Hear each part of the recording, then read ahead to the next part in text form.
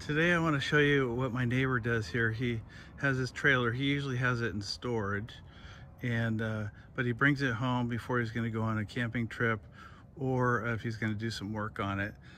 You can see it. He blocks his mailbox. Well, he came up with a good solution here. It's not parked at this location all the time, but when he does, he came up with this, and it works really well.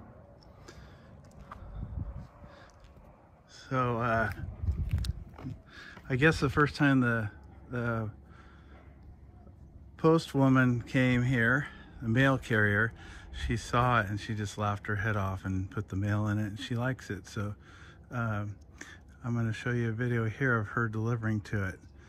I think it's pretty cool.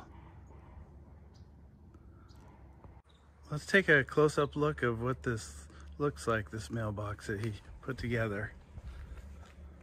Just a regular mailbox on a post, and then he's got it in a pot.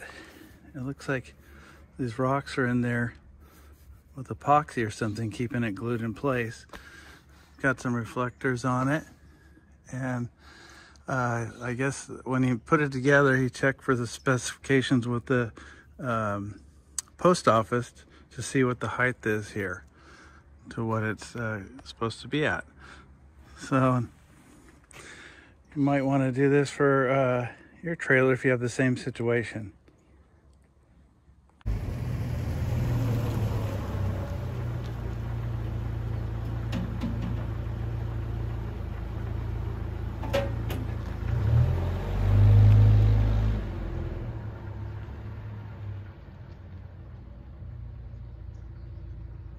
Update: just after I made the other video with a different mailbox stand with the pot on the bottom, he accidentally backed into it. It fell over and it broke that pot.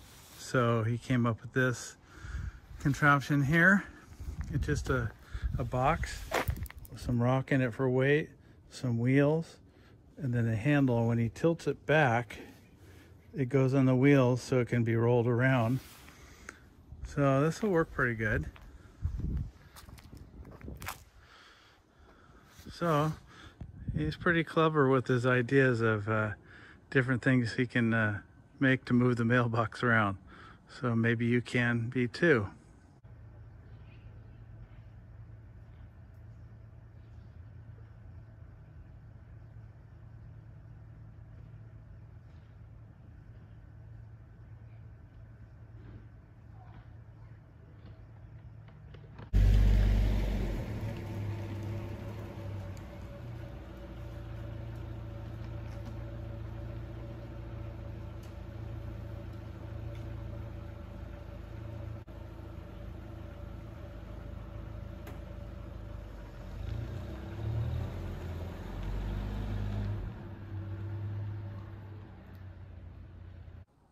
Thanks for watching, everybody.